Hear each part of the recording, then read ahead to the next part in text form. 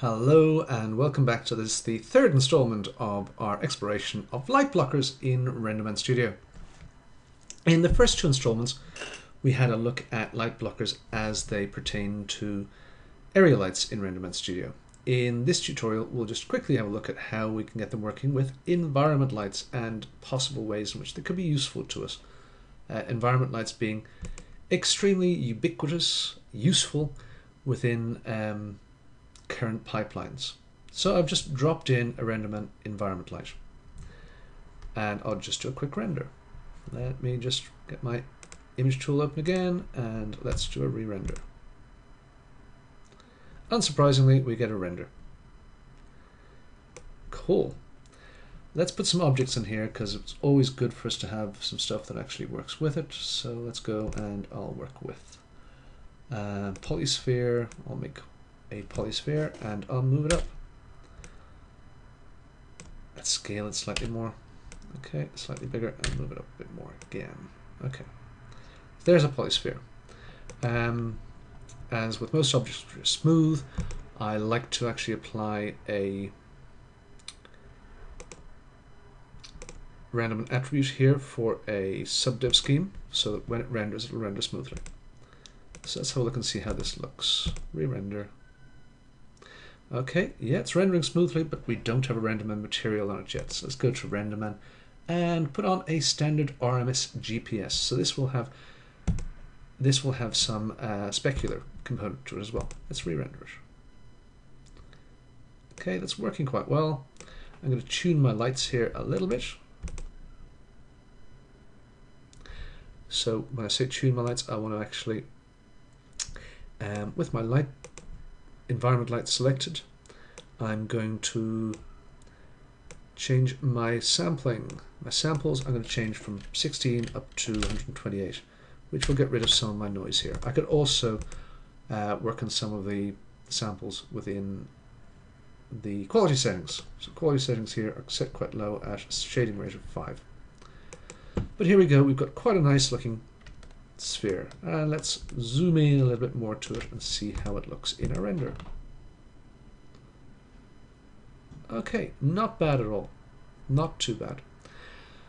Now, with our environment light selected, which we have here, let's have a look. We have, again, the option of putting in a co-shader. So no surprise, seeing as we're dealing with light blockers, right-click on this and create RMS light blocker. And let's just see what this can do for us. So let's move it up here and let's increase the size. If we go back to it, we can see here we've got quite a sharp specular reflection coming around the edge here. Let's see what happens now. You can see that the light blocker is actually blocking that off quite successfully. Okay, let's scale this even slightly more and re-render. It's blocking all of the light from the scene though, so it's making this appear dark.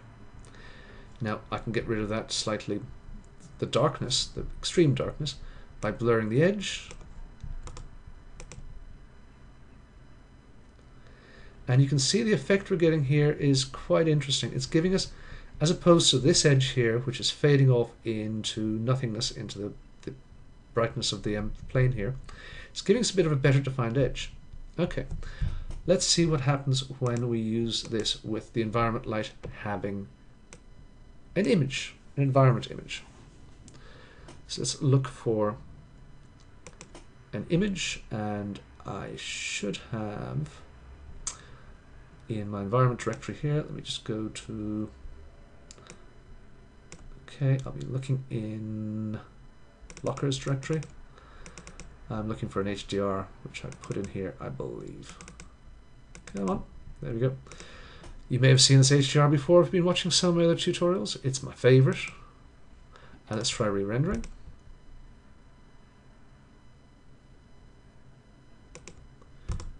Here we go.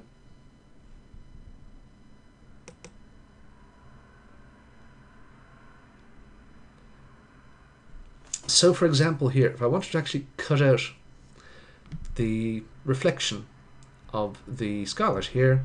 Let's just see how I can do this with my blocker. If I was to take my blocker and just make sure I've got my blocker here and rotate it, and let's move it up here. Oops, let's move it up here, and let's see where else I can move it.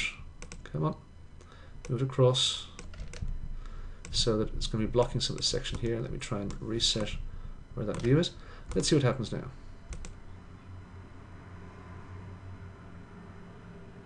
It's darkened this slightly. Now my edge softness is extremely sharp there. So let me just go here and I'll edge sharpness down to 0 and re-render.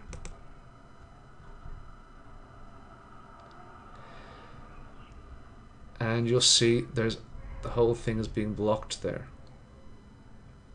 We're getting darkness also. Now an effect which you may want to try on your own, which you want to, I'll actually give an example of. We could separate the specular and the diffuse components of this scene. In actual fact, let's do it. Okay, let's give this a go. I'll try doing this. So I'm going to duplicate my environment sphere, my environment light. Just selecting it and Control D. Let me see if this has worked. Edit.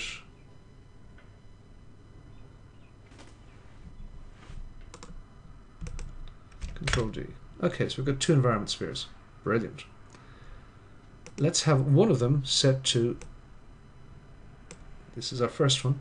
This one is only going to actually work with specular. So this is the one which I've got the light blocker attached to. First light, let me just rename this to spec. Okay, so its specular contribution is going to be 1 and its diffuse contribution is going to be 0. The second environment light, let's set that so that its specular contribution is 0 and its diffuse is 1. Let's see what happens when I re-render. What I'm trying to get rid of is the overall darkening here. So let's go and re-render. Can you see how cool that is? I've cut out the specular element and retained the overall lighting.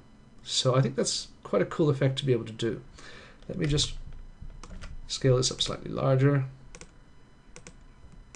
It's my light blocker I'm looking for here.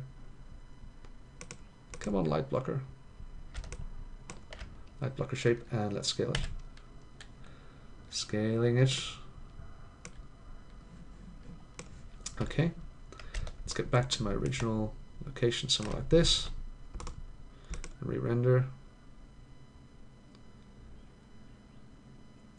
So here I've managed to get rid of almost the entire skylight while retaining specular reflections from the sides, and the overall lighting quality is as we would have liked it. So hopefully this has been useful to you. I think light blockers are really cool and interesting, and come back shortly. We should have some more information for you on other aspects of Renderman Studio.